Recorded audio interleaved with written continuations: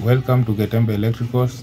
Today I'm going to show you the codes of a Hexin meter and a CIU. First you plug it into a wall. This is a wireless Hexin. So it will show, the display will come this way. So at the end I'm going to give you the list of the codes and what they mean.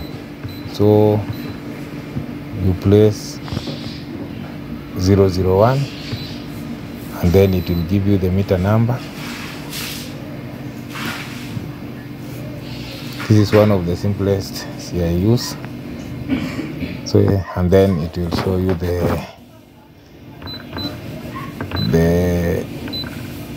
units. When you press 007,